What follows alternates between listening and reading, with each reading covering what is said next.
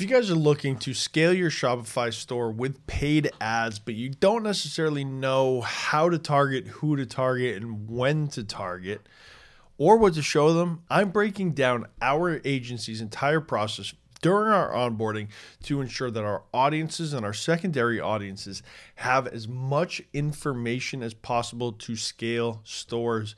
If you're looking for that kind of information, make sure to stay tuned. Let's get into it.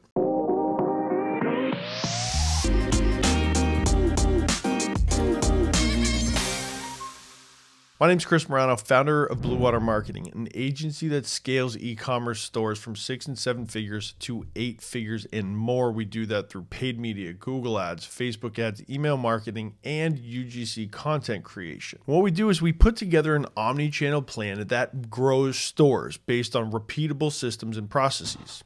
And like I said, one of those processes is how to identify specific personas to target via paid ads that are more likely to purchase. So I want to get into all of that today, and I'm breaking it down because it's really important.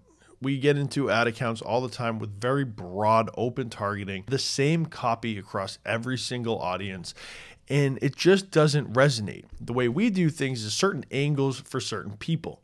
So what we're breaking into, I'm going to show you right here on this screen, how we identify these, how we get the sign off, and then what happens next. So without further ado, let's hop into Google Sheets. All right, so what you guys are seeing right here is literally our client brief template. And I'm starting here because, guys, this is where we start, and it's super important to be able to get the necessary information and convey what our research and data is showing to the client to make sure we're getting everything right. And so this might just look like a generic sheet, but when we bring on a new client, this is exactly what we're going through. So the first step is basic. What are the deliverables for this campaign? This stuff is more from an internal perspective so that we can pass the message along to all of our team members here. What are the deliverables for this campaign? Do we anticipate any internal, external factors? I believe I got this from HubSpot years ago. I'll try to find a link. If I do, it'll be in the description below. But more importantly, project overview. What is the problem we're solving and how are we solving it? Why are we solving this problem? What are the benefits of the product or products that we're selling? And how does this problem align with our product? So very kind of basic information, but it's a starting point. From there, who are we trying to reach? And we always like to have a minimum of 1 to 2 personas. And the reason we want to have 1 to 2, maybe 3 or 4, is because each of these different personas, in theory, are going to be shown a different angle or hook, different benefit to them.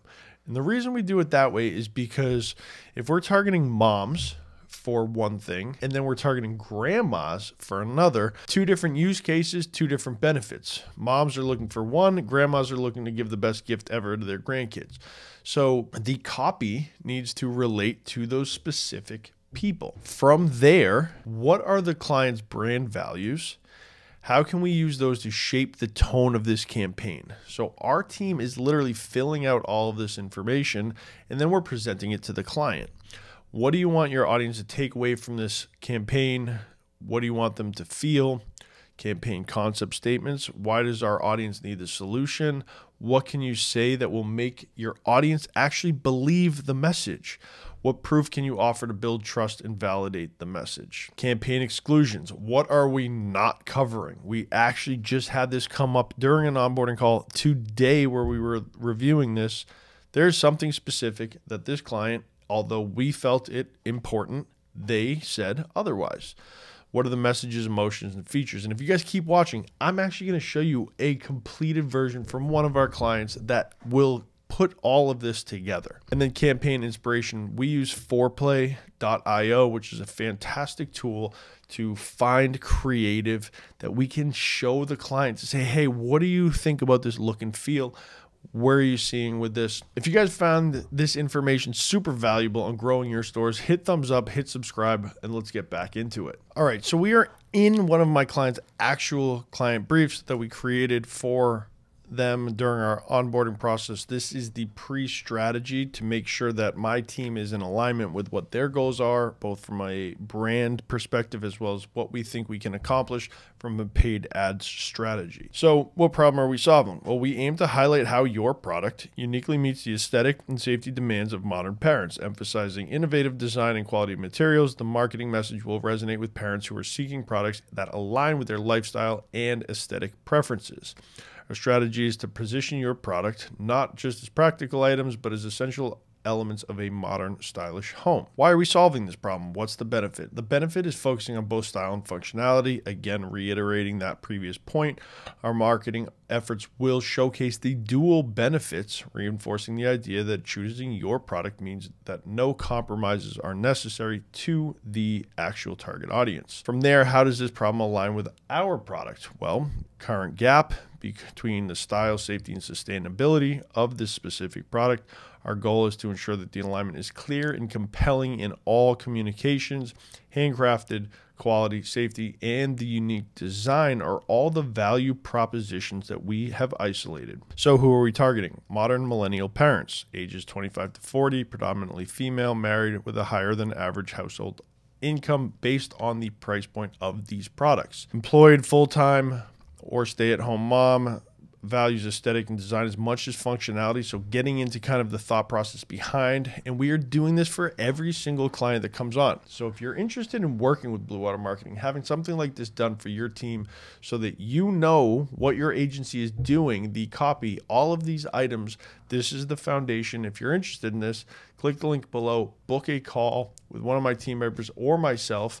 See if we'd be a good fit to help you grow your store. Then we're going in here, needs and goals. This is a baby product, seamlessly integrate into their stylish homes, pain points. So that's our first target. Second target based on the budget, and there's kind of a budget constraint. So ideally we'd actually like to have 3 different targets, but this one's going to be trendy grandparents, 50 to 70, predominantly female, often retired, values the role of nurturing, supportive grandparents. So basically, my team is then going to create 2 different ad copy variations for these 2 target audiences because the angle is different. Again, like I said in the beginning, angle 1 is the mom who wants something really nice for her home and her kids. Angle 2 is the grandparent who's looking for something different than what can be purchased at Walmart or on Amazon. These are very nice products. So integrating both. Now our copywriters are making a number of variations based on the 2 different angles, 2 different audiences, and then the creative also will align with both targets. So this is what we're doing.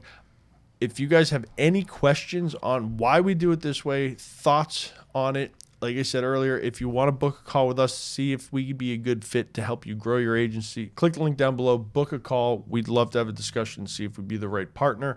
I hope you guys enjoyed this video. If you did, hit thumbs up, hit subscribe, and we'll see you guys in the next video.